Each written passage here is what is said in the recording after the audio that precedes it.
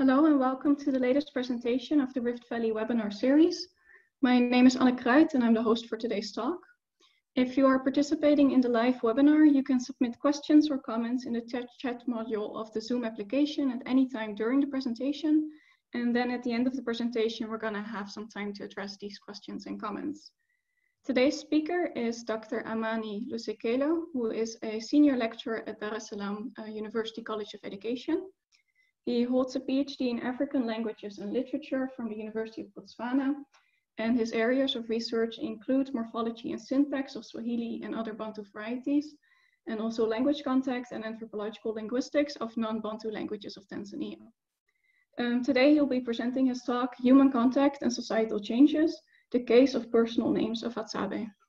I'm going to talk about the human contact and the societal change in Tanzania.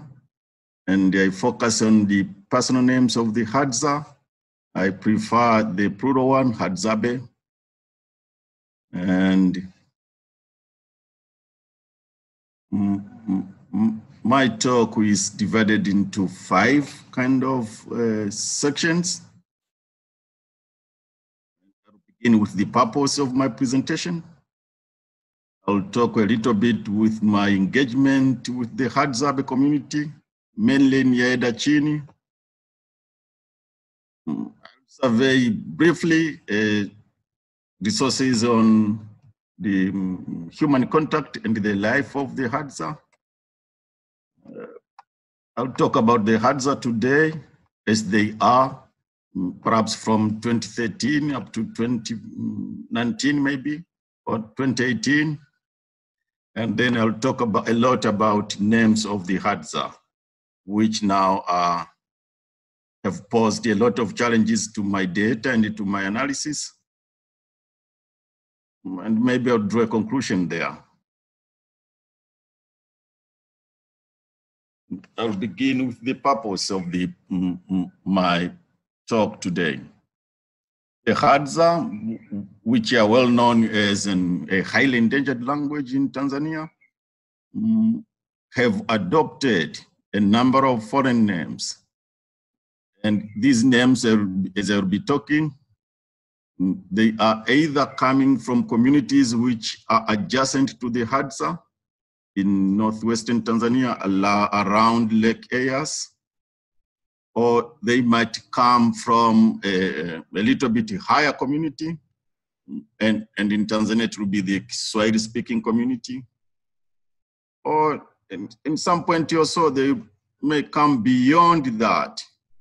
And in the way, the purpose of this presentation is to see how the Hadza tend to identify themselves as a speech community, as a social community, which is surrounded, I would say, surrounded by the Nilotic speaking community, particularly the Datoga in Yaeda Chin, the Nyisanzu speaking community, which are Bantu, and the Afro-Asiatic, the Kushatic Iraq. And in the upper layer, it will be now the Swahili-speaking people, which the Hadza use, when I was talking to them, we call them Waswahili. And their names, I would say they have lost to be indigenous. I would say the names they have collected. Maybe, I'm sure there will be more data to be gathered and further analysis to be done.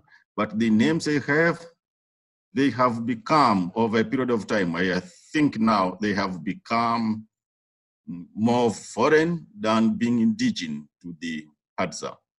And I'm focusing my talk based on a previous publication I have made on the Hadza Society of Tanzania, where I studied their contacts, their sociolinguistics, and onomastics.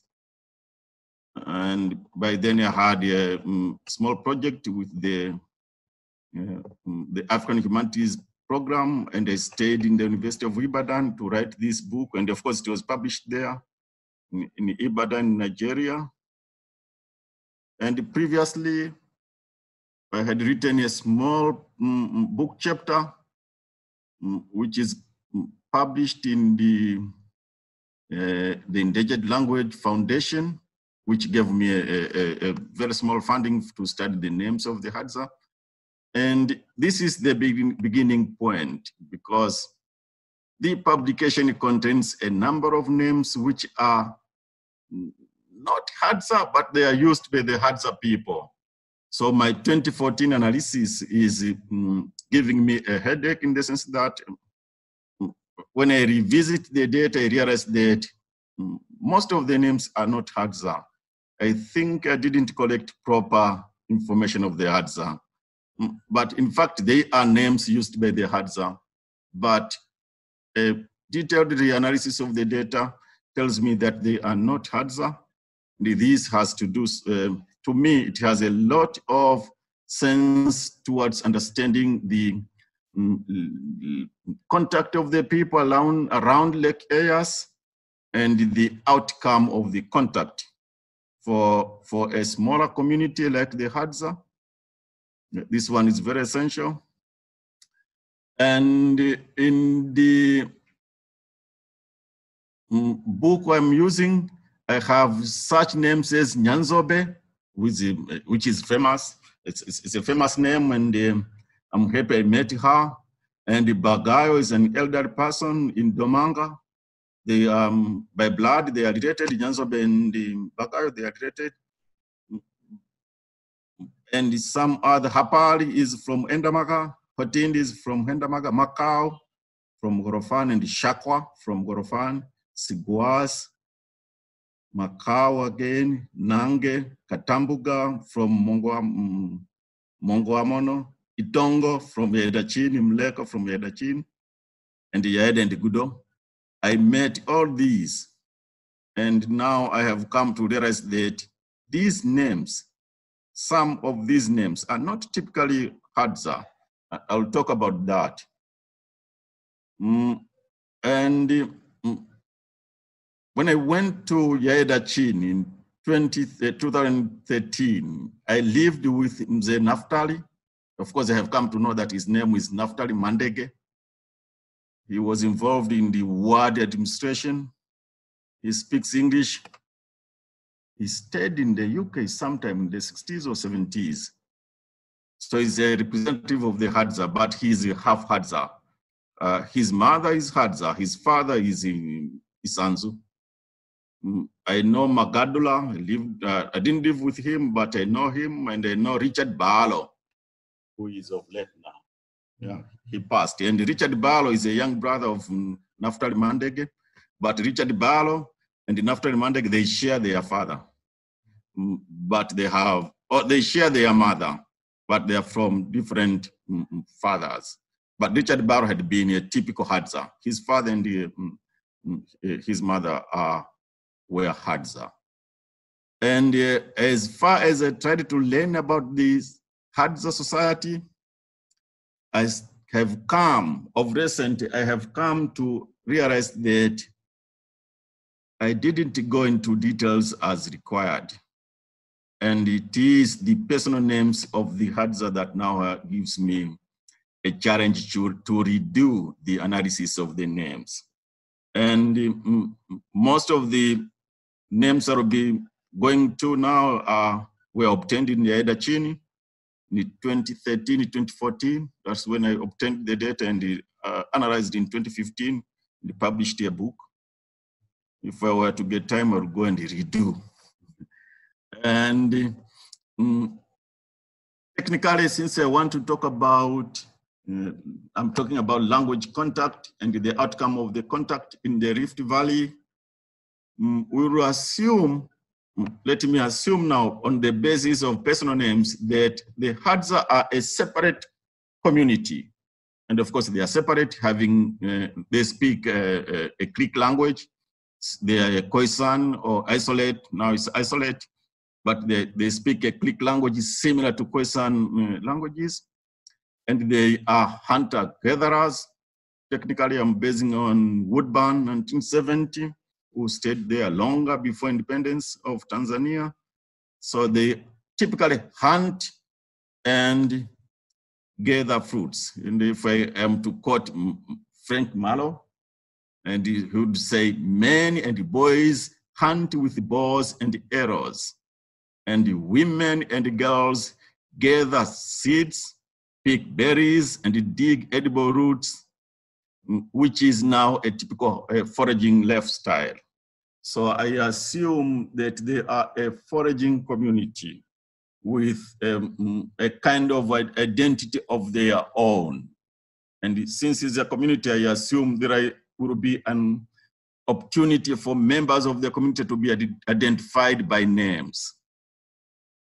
Yeah, that is my premise. The Hadza might be identifying one another using personal names. Before I go to the population, I will also want to say something about names in African communities. And I have 1 or 2 publications on names of the Nyakyusa, which is the community I come from. And I have another one of the Machame. I and my colleague did research on the Machame, and we had a publication of the names of the Machame. If I combine the two, I realized that African communities are very good at assigning names to their siblings, assigning names to their children on the basis of the vegetation in the neighborhood, the landscape in the neighborhood, rivers or other water bodies if they are in the neighborhood, or sometimes names are obtained from ancestors, so they're kind of inherited from foreparents, or in several other cases, some local celebrities or politicians will also impose names in the community. So I assume the Hadza has that character as well, because it's an African community. But now studying the names of the Hadza is a little bit tricky. And given the background that the Hadza are fewer in number, of course, statistics, I don't know statistics, how they stand today. But in the oldest publications, they are talking over 1,000 people. In the language of Tanzania project, Henry Mzale and Josephat Rugemalira, they are talking of 6,000 plus or somewhere. When I was talking to the Hadza themselves, they are mentioning up to 3,000 plus. When you do estimation, you realize that there may be somewhere between 1,000 and 2,000. Since we have a lot of research, we will see the outcome. Now, such a small community of 1,000 or 2,000 people, they might be identifying themselves using their personal names. But we know that the Hadza had been in contact with a lot of people from a number of language affiliations. And if we go to Yaeda Chini now, we will realize that the Hadza had been in contact with the Datoga, who live in a place within the Yaeda, it's a marshland, I would say. In the 90s, it was a lake-like. I was told there were even fish. If you read Woodburn, it was a lake-like in the 1970s, but now it's dry and it's called Mbugani. And so the Hadza and the Datoga come into contact regularly in Yaeda Chini. You also, on the one hand, on the other hand, you have the Nyisanzu, who are a Band-speaking community. They have also settled in the Yaeda Chin, and we have the Iraq, the Kushatik Iraq. They also live in Yaeda Chin. And these are larger communities. The Hadza, the Datog, Nyisanzu, and Iraq are bigger communities. And if I am to borrow ideas from Derek Nass, a huge community, a large community will always impact on a smaller community. So I assume the Datoga, Iraq, and the Nyisanzu are creating a lot of pressure on Hadza. And this, I think this is evident in the names of the Hadza people. Now I'll begin talking about what I found in Yaedachini. And the first thing which I realized is obvious in the Yaedachini, it's no longer, Yaedachini is no longer a home of the Hadza. In the division of the Hadza, Yaedachini, I think, it's called Sipunga. Yeah, so it's a community of this of the Spunganebe, which is one group of the Hadza who inhabit in Yaedachini. If you go to Domanga, which is an area which I had also collected some data, that is Tlika, and they will call it Tlikanebe, which is also another variety of the Hadza. Yaedachini is no longer a Hadza settlement, because in 2013, 2014, I could identify 6 families with a total of 25 people who are a typical Hadza in the entire of Yaedachini village. So the community have shrunk down, but Mongo Amono has a largest community of the Hadza. But we cannot avoid the impact of animal keepers and farmers who come in. Wherever you have assistance, they come in. So in Yaedachini and Mongo Amono, there is a dispensary, there are schools, there is a primary school and a secondary school. They both bring in people from other communities. And of course, we have a farmland. The outcome is that you have a lot of contact in Yaedachini. I'm showing now, want to show 1 or 2 slides of photographs. I have taken in Yaedachini. First is a farmland, a harvested farmland, and 3 typical Hadza young men, boys. Yeah, they hunt with arrows, and they go with their parents, their fathers, boys. And of course, these are school boys. I can't tell you that they ran away from school, but they did. This is Domanga, a photograph of a hut in Domanga. This is the home of Bagayu. The other one is, this is Mongo Amono. And the names of a few of these are used. We have Katambuga and Mzenange in the mid. These are the names, their names are used. That is Mongo Amono. Oh, that is Mze Bagayu and me. That is Yaedachini.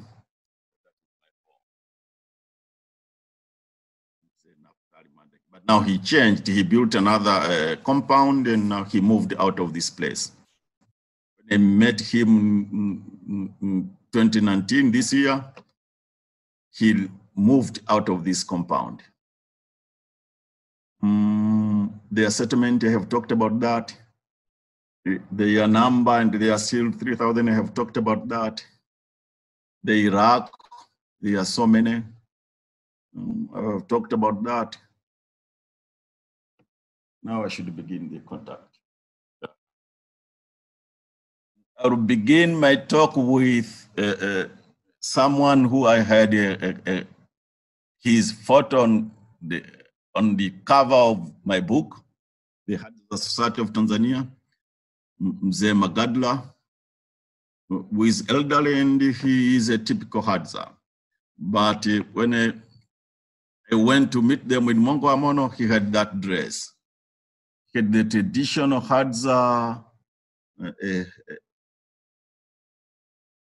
something on his head, but the rest, a shirt, a t-shirt, and a sweater, and a short. They are not typically Hadza.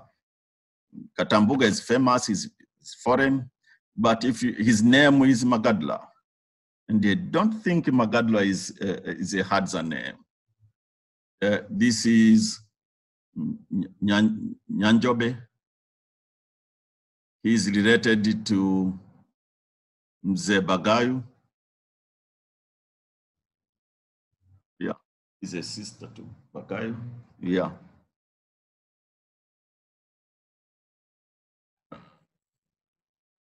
This is Mlekwa.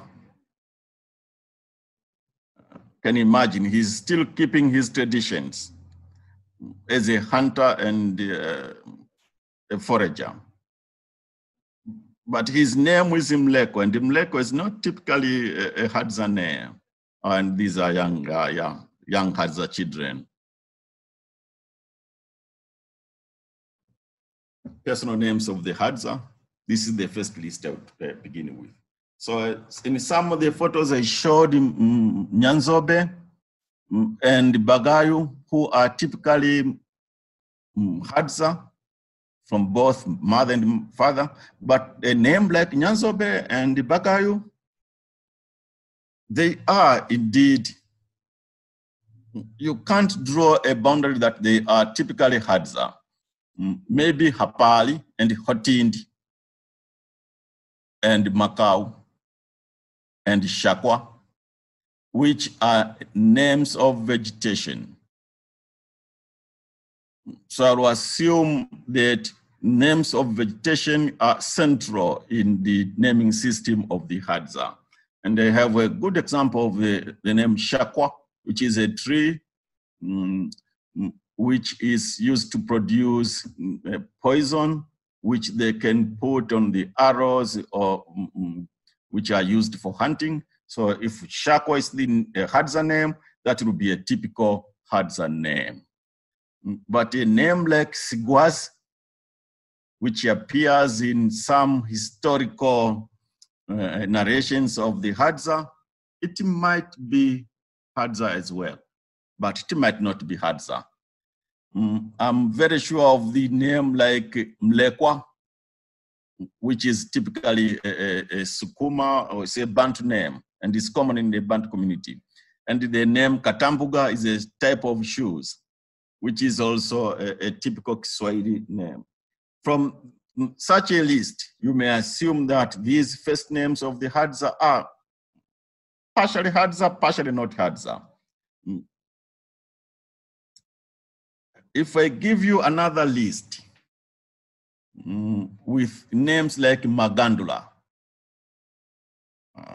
Magandula cannot be a Hadza name. It's a Skuma name.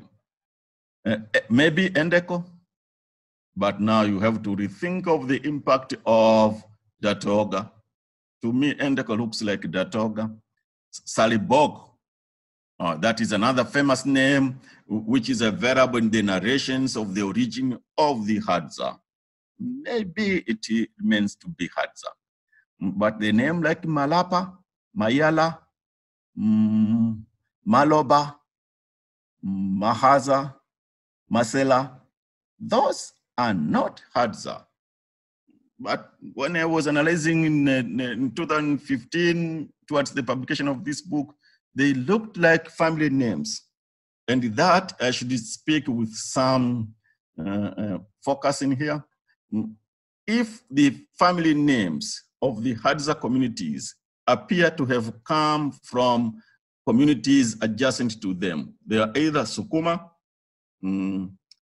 or Ihanzu, that indicates that the identity through family names amongst the Hadza is not quite an important thing, so to say. Like for me, William Nyakyusa, if I were to talk about my family name, I would produce a name which is typically of Nyakyusa origin. But if the family names of the Hadza come from another community, there we have something to rethink about the social identity of the Hadza on the one hand, and again, on the mechanisms to collect data, typical Hadza data. which is a subject matter which I will also underscore in my talk. So I also have other names like Madulu or Matulu, Mwasadi, which I know for sure they are Sukuma or Nisanzu, but typically Madulu and Mwasadi, they are Sukuma names. Bala is a Sukuma name. Sahitot, which is a name used by a head of the family in Endamaga. And you know the Hadza keep on moving from one community to the other. If Saitot is used, but Saitot is a typical Maasai name.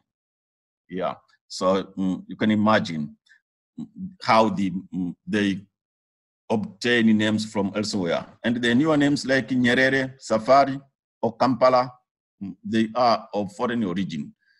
But they are affiliated with people who are elderly and who could become parents. And so we have a problem with the identity through names. In the Tanzanian communities, identities could be obtained through names, but with these names, we still have a problem. I have two things I want to talk on this slide on the basis of the names. We assume in Tanzania, as far as onomastics is concerned, family names will be names which are inherited from the ancestors, I would say, the forefathers of the community. Now, if I obtain a name which is of Maasai origin, the assumption I'm making here is that at a point, the Hadza have gone to a stage of affiliating themselves with the Maasai. But we can't avoid the reality that the Maasai had been warriors since then, and they had penetrated into the, particularly in Mangola, they penetrated into the Hadza-speaking community. And being warriors, I would assume that they also have put some pressure on the Hadza.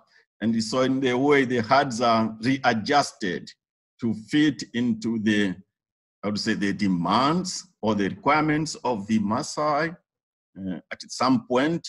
And one of the requirements is to switch, to change a name to the name of the Maasai. Or we are aware that the northwestern parts, the Skuma people it's a large community, and they are farmers, and now they keep animals as well. I assume they also, at a point or so, have pushed themselves into the Maasai community, into the Hadza community, particularly in areas towards Meatu district, which is on the other side of Lake Eyas. And since the Skuma are a large community, they had also pressurized the Hadza to the extent that the Hadza had borrowed a number of names from the Skuma. And I can recall Bala. Bala is also used by many researchers amongst the Hadza, but the name Bala is a common name amongst the Skuma. Or of recent now, we have newer names getting into the Hadza. And these names will be associated with Kiswahili, or for Tanzania, it's a community which is larger. You speak Kiswahili, you come from a little bit higher community. That is the situation in Tanzania, having Kiswahili as the national language and the medium of instruction. So it's associated with a little bit higher status. So, of course, I have the name like Nyerere and the other names of the Hadza. So in a way, you can't draw a boundary to say, so and so is a name of the Hadza. That is what have made me, that's what the data I analyzed by then and it posed a lot of challenges to me when I revisit the names of the Hadza. I think I should draw a conclusion now. Yeah. Since data was gathered in 2013 and 2014, and by then I generalized that names like Saitot, or names like Nange, or names like Bagayu were Hadza. Now, after studying names of other communities, say I have a student who surveyed names of 4 ethnic communities in Tanzania, Iraq, Korea, Sukuma, and Maasai. Now I have come to realize that most of the names which I collected in 2013, 2014 were not typically representing the Hadza community. And of course, this had been mentioned by other researchers who wrote to me and saying, no, those names, not all names are of Hadza by origin. And so the assumption I had heard about the identity of the Hadza as a smaller community which maintains its culture, and they maintain the hunting and gathering activities. The assumption I had now had to be reformulated, I would say.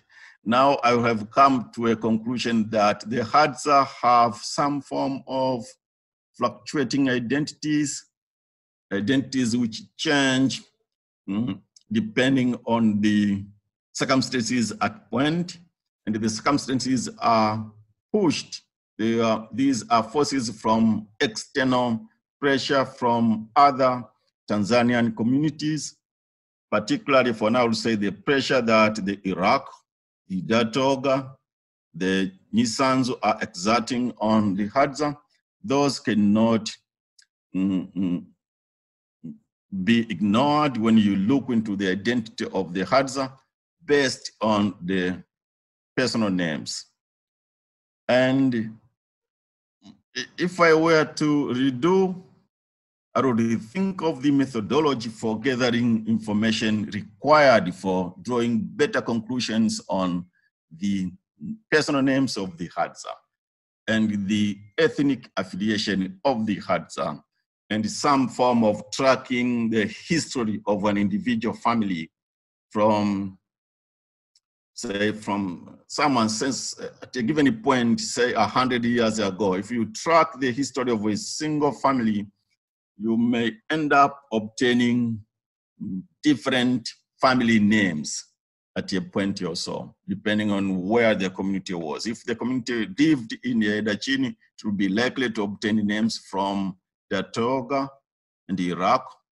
If it lived in the western parts of Lake Eyas, it is likely to obtain names from the Bantu-speaking community, maybe the Sukuma and the Nisanzo or Nyiramba.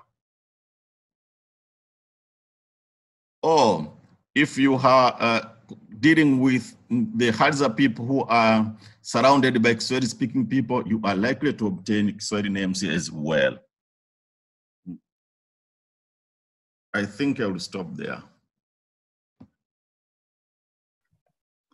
Okay, thank you, Amani, for your presentation. So we're now going to the question and answer section. So anyone who has a question or a comment, please leave it in the Zoom group chat, and I will read them out and make sure to address them.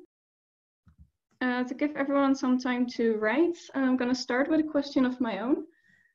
So I'm quite interested to see if there's any Western influence at this point, because I don't think I saw any Western influenced names in your presentation. So do you see if there's any kind of maybe religious influences, so maybe biblical names or other Westernized names at all? Yes, I can. Yeah. I understand that the Hadza are a small community. And if you read Frank Marrow in his volume on the Hadza as a hunter-gatherer community, he's saying the researchers have an influence on the Hadza. And again, he's saying Christianity, which helped to build settlements for the Hadza. And I'm aware that the settlement in Endamaga is typically of, it was built by a Christian-oriented organization. But it is unfortunate that I didn't put an eye on that. But I'm not saying, since I did not list names of Western or religious influence, that means they had not penetrated into the Hadza. No, that is not my point. The point of researchers, religion, and I would say Christianity, particularly, and so. But at this point, I cannot recall of a typical European name which I analyzed in my data. Okay, thank you. Now I'm going to read out some of the questions I've got in the chat. So the first one is from Martin, and he asks, do Hadza have names that they only use within the family, so names that are more personal? Martin Mouse, on whether they have family names. For me, when I was doing research in 2013, 2014, I came to realize that names are, when you ask about the names of the Hadza, people may change names depending on who is asking. So an individual person may have up to 6 names depending on the circumstances that the names were listed. And I was happy to stay with Richard Barlow, who would ask to them their names in Hadza. And they will ask him, what kind of a name does this researcher want? Because there are names for everything, for each circumstances. So a name of the Hadza, which now underscores that it is an identity at a given point. And since it is an identity at a given point, I assume, this I will not say with certain, I assume will be names which are used within a family. And this is another subject matter which I didn't focus into clearly in my previous survey. But I'm convinced that names for you to be used within a family must be there, because there are names which are used for the governmental documents. There are names which are used in dances, like Bagayo had a name which was coined, Bagayo was coined to him due to his fame, his mentioning his fame in dancing. And so I presume that there are indeed names which are used within the family. Okay, thank you. Then I'm going to move on to the second question, which is from Karani, who asked if you have any idea about where the Yedachini Hadza moved to. Yeah, where the Yedachini Hadza moved to? Yeah. Yeah, the easiest point where they will go will be Mongo Amono, because now Mongo Amono is assumed to be a typical Hadza village with a dispensary and some help from the government of Tanzania. So most of them would go into Mongo Amono. And they will also go as far as Endamaka. And another nearest point will be Domanga. So they keep on moving. You know, we had at a single day, there was campaign.